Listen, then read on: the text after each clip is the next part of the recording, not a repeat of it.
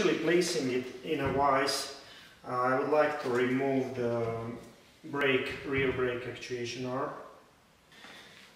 Okay, since brakes that I removed from a final drive were new, installed by previous owner, it's a good idea to mark exact position of this actuation arm when you are putting it back together, that it goes to the same place. Okay. Either a scriber or a center punch, you just make a small dot and that should be sufficient.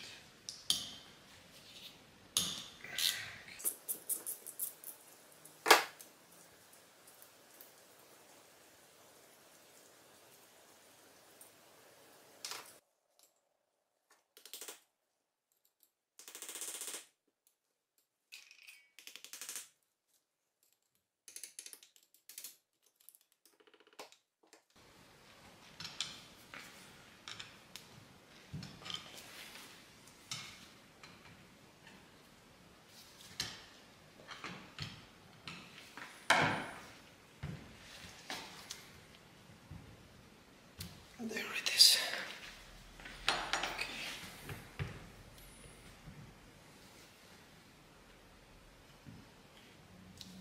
Now we can clamp it in a vise.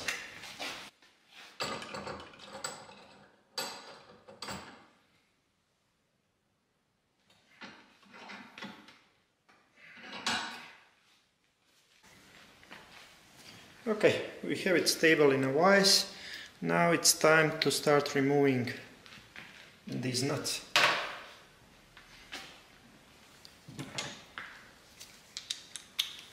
.30mm socket.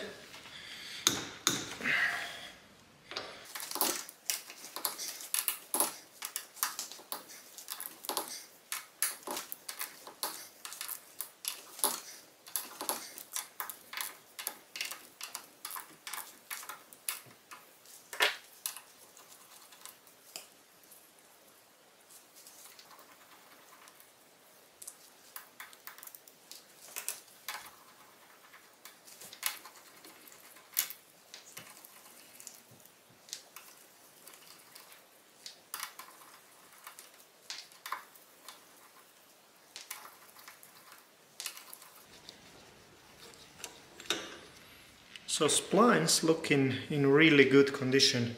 These are kind of weak point of these older final drives. Luckily we won't need to do any kind of repair. They tend to deteriorate to the moment when they completely shear.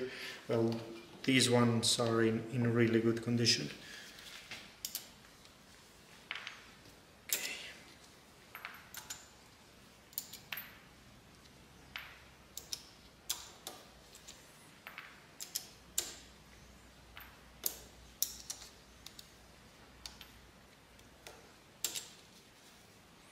Okay, all nuts out, all washers out, and now essentially there are two threaded holes like M5 where you can insert smaller like M5 bolts and then pull this cover off. But before doing that I'm just going to heat it up a bit so it's easier to pull it up.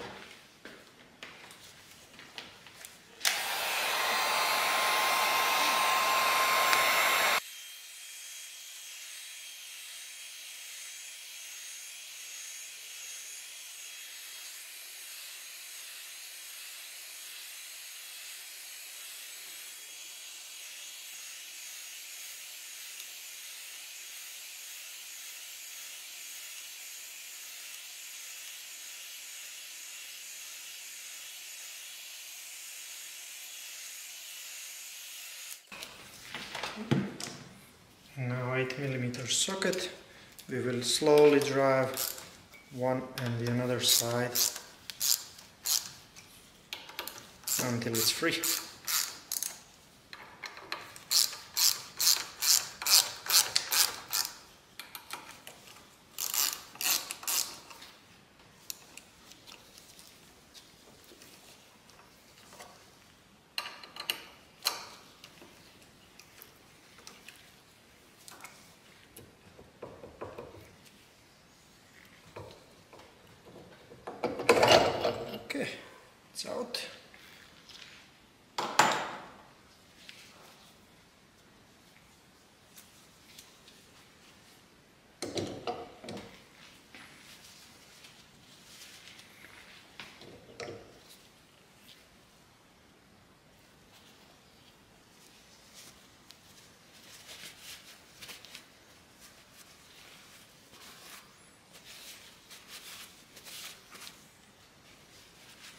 Okay, ring gear looks in terrific condition.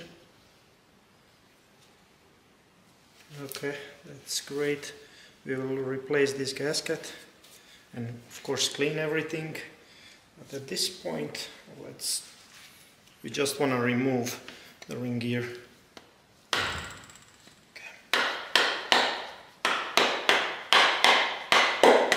You just smack it with a rubber mallet and it should fall out. Okay, there it is. Okay, we will clean everything nicely, and then cover has a seal that we are going to replace.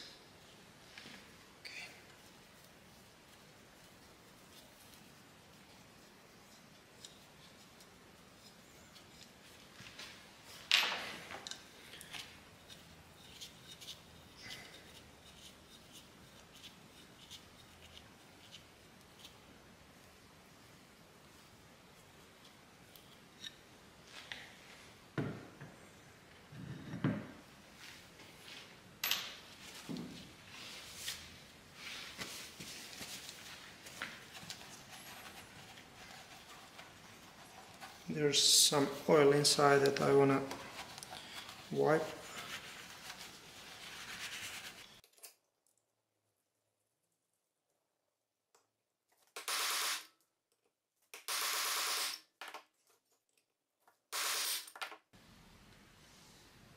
This one is out.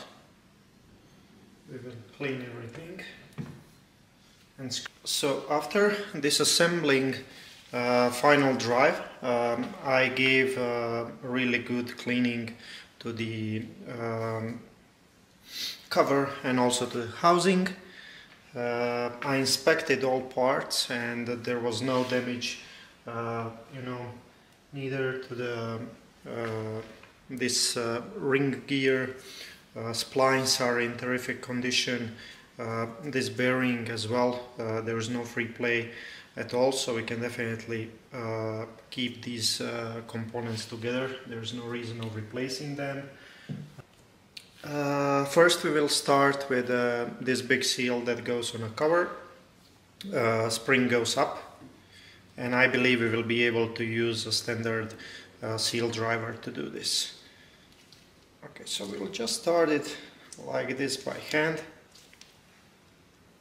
And then, since this driver is a bit smaller, we will need to do one side at a time.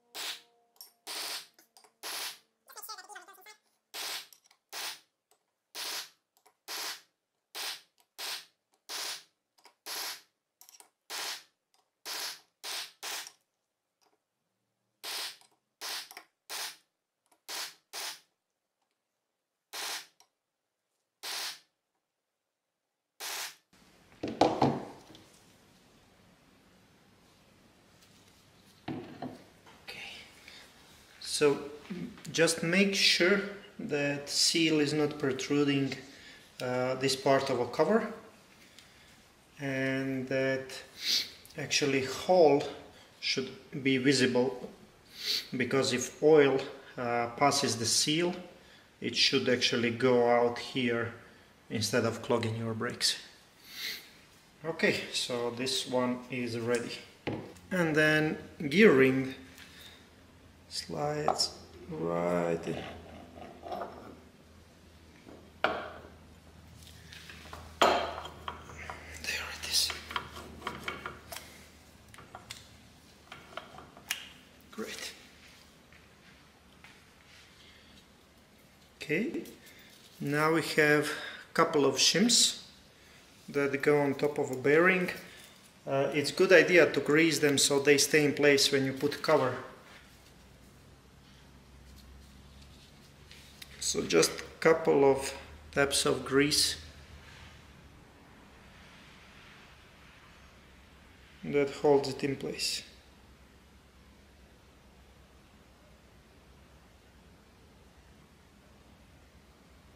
Okay. That's one. And here is another one, a bit thinner.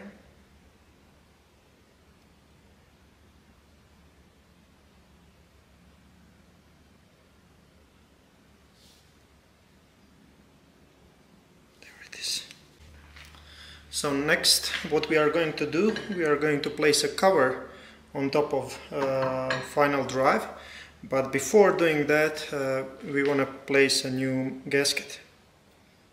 Okay.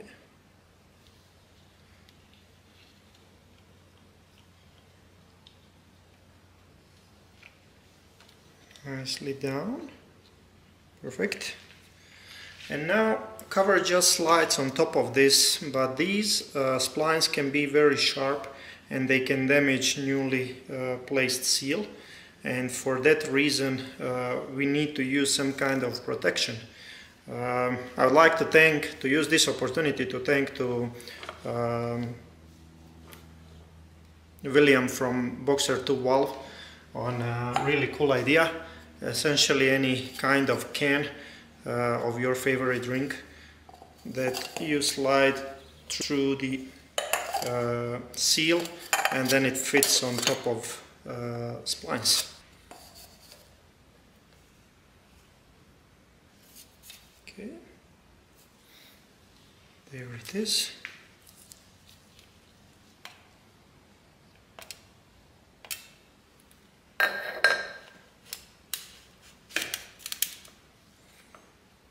Fully seated, and now we can just slide it down.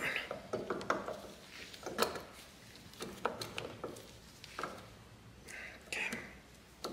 So now we are going to heat up a cover so it expands a bit and slides over a bearing.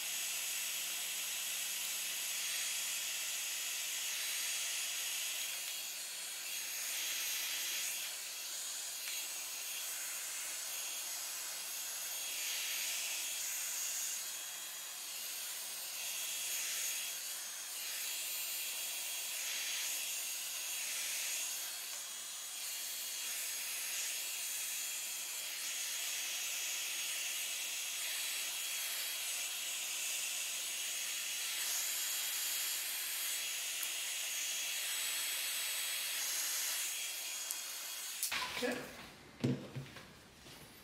that should be enough. We can go ahead and start tightening.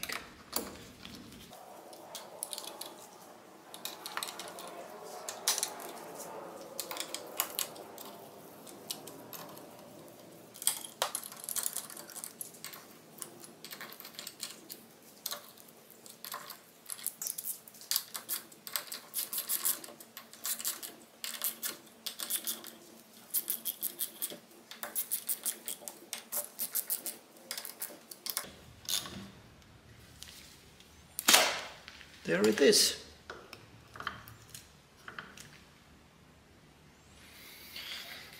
Okay.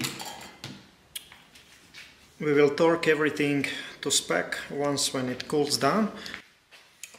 So now when everything cooled down, we can actually torque these nuts. 30mm socket, and torque is between 18 to 21 Newton meters, and I'll use 20 Newton meters for this one.